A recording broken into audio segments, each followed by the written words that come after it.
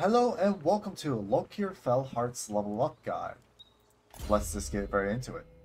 For the traits, he has Kraken Lord, which is upkeep minus 50% for Black Arc Corsair units, attribute cost fear for Corsair units, immune to high seas, reef, and storm attrition. So that helps us give us a general idea. So first off, we're going to go Rot Marcher, of course, Dread Slavers, and Infamous Raider, Draft Masters, and Lightning Strike. Now, again, you can do what you want here. If you don't want more slaves, you can go for Public Order or for Infamous Raider or Serve or Die. This is how I personally do it. Lightning Strike is necessary. By the time you get to this point, you should have unlocked this tree, I'm pretty sure. So, Bound by Blood, of course, is useful. It's very simple. What I say first to get is Master of the Blessed Dread and Slaver. I would say get Master of the Blessed Dread because that's basically +5 growth for all of your block arcs, which is very useful. Gain Slaver gives you more slaves and gives you reduction of upkeep for all units.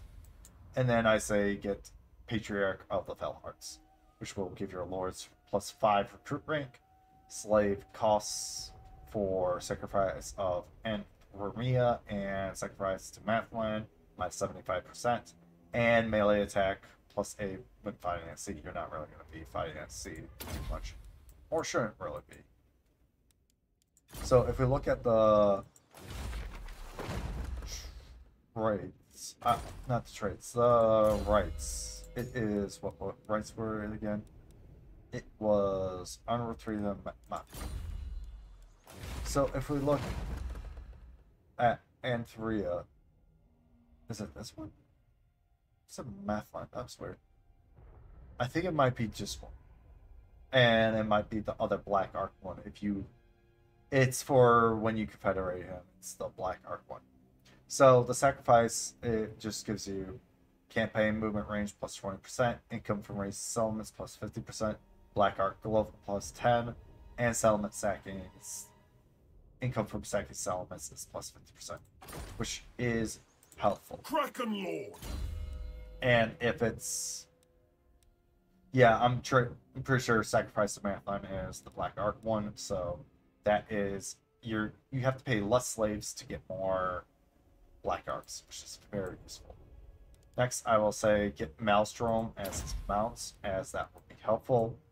Actually, next, I should say, you should probably finish getting these two things, because upgrading Black Arc Corsairs isn't really needed, but it is helpful for when you're in Lizard territory. Because funny thing is, against Swords and Skinks, Black Arc Corsairs are freaking good.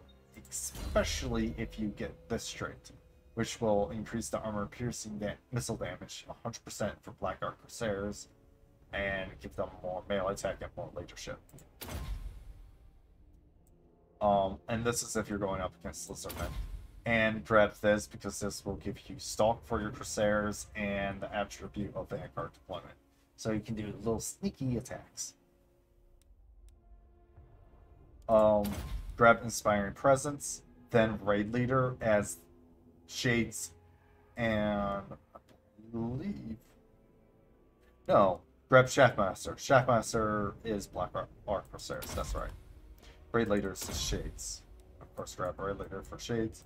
Strength through Respite, then Call the Unworthy for some extra stuff for your Reaper Bolt Throws and Dark Shards, Ravager Rewards for Black Arc Corsairs, and Shades increases. Kindle Fury. Now, here's the fun part. You get to, of course, get Ward of King. We also go down the melee tree. Why? Because he can. So we have so many extra points.